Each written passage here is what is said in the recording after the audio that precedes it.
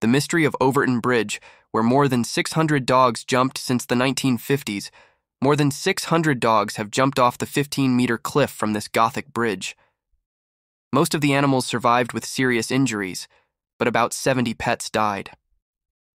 "I was sure he was dead," Lottie McKinnon said quietly. This is how Miss McKinnon begins her story about an incident that happened about 5 years ago. A woman was walking her border collie Bonnie along Overton Bridge in Dumbarton. Miss McKinnon says, as she approached the bridge, it was as if something possessed Bonnie. At first he froze, but then a strange energy took possession of him. He ran to the edge and jumped directly from the parapet. Attempts at scientific explanation. Was the dog really captured by dark forces and forced to jump off the bridge? Scholars will say that this sounds like a ridiculous plot from the TV series Twilight Zone. But Mrs. McKinnon's dog is one of hundreds of dogs who have suddenly decided to throw themselves off the Overton Bridge. This is how Miss McKinnon begins her story about an incident that happened about 5 years ago. A woman was walking her border collie Bonnie along Overton Bridge in Dumbarton. Miss McKinnon says, as we approached the bridge, it was as if Bonnie had something. At first he froze, but then a strange energy possessed him. He ran to the edge and jumped directly over the parapet. Attempts at scientific explanation. Was the dog really captured by dark forces and forced to jump off the bridge? Scholars will say that this sounds like a ridiculous plot from the TV series Twilight Zone. But Mrs. McKinnon's dog is one of hundreds of dogs who have suddenly decided to throw themselves off the Overton Bridge. As Lottie came down, through the trees and bushes, to the dog's body, Bonnie began to stir and even tried to stand up.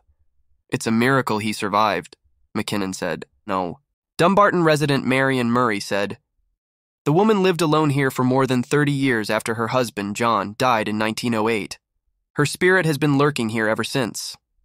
Saw in 2010 the dog groomer David Sands, who studied this phenomenon exclusively from a professional point of view, ruled out the possibility that the animals killed themselves on purpose. Although he theorized that the dogs were attracted to the scent of mammals below, Sands still did not understand what unknown force had led him from the deep abyss to the summit. He later described the strange sensations he experienced every time he was near the bridge. Many Scots also find this story mysterious, as this phenomenon does not occur on other bridges in Britain, where small animals also rush below. There are no restless spirits lurking on other bridges, Miss McKinnon sadly concludes her story.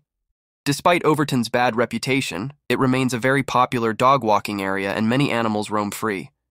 Many people do not believe this story until they see everything with their own eyes. It is useless to explain something to them.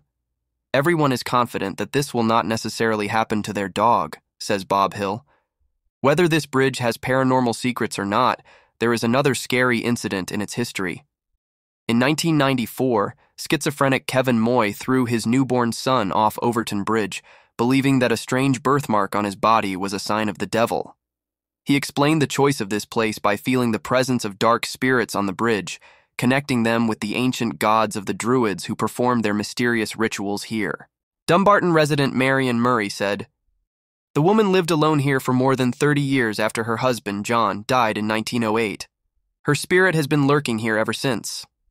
Saw in 2010 the dog groomer David Sands, who studied this phenomenon exclusively from a professional point of view, ruled out the possibility that the animals killed themselves on purpose. Although he theorized that the dogs were attracted to the scent of mammals below, Sands still did not understand what unknown force had led him from the deep abyss to the summit. He later described the strange sensations he experienced every time he was near the bridge. Many Scots also find this story mysterious, as this phenomenon does not occur on other bridges in Britain, where small animals also rush below.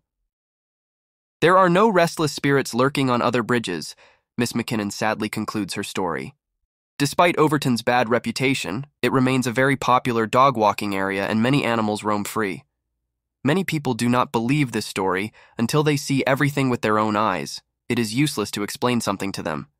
Everyone is confident that this will not necessarily happen to their dog, says Bob Hill. Whether this bridge has paranormal secrets or not, there is another scary incident in its history. In 1994, schizophrenic Kevin Moy threw his newborn son off Overton Bridge, believing that a strange birthmark on his body was a sign of the devil. He explained the choice of this place by feeling the presence of dark spirits on the bridge, connecting them with the ancient gods of the Druids who performed their mysterious rituals here.